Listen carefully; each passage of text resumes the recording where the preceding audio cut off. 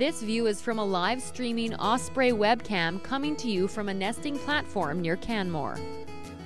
Usually customers and even our employees see all the nests from the ground. We sort of see the bird poking out, but we don't get to see actually what goes on inside the nest. So we thought it'd be a really cool idea to show the world, a close-up view of nature, the birds, building a nest and raising their chicks, and ultimately, the chicks learning to fly and feed themselves and all that stuff.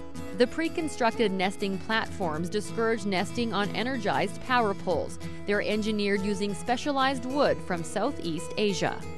Probably as of right now, we have about 40 birds of prey platforms throughout our service territory, and that's from Waterton Park up to the Bow Valley and all the way as far north as Lac La Biche. The energy company works closely with Alberta Sustainable Resource Development to decide the best locations for the platforms.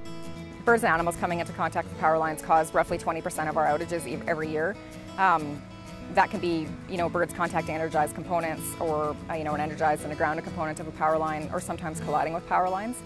We do have mitigation programs to address all those types of scenarios, and actually bird-caused outages are on the decline in the past few years. One of the critical components of our avian protection plan is that we do risk assessment for bird electrocutions and collisions throughout our service territory. So the mitigation work that we do is really targeted to high-risk areas, so where there are, for example, migration corridors or nesting areas of certain birds.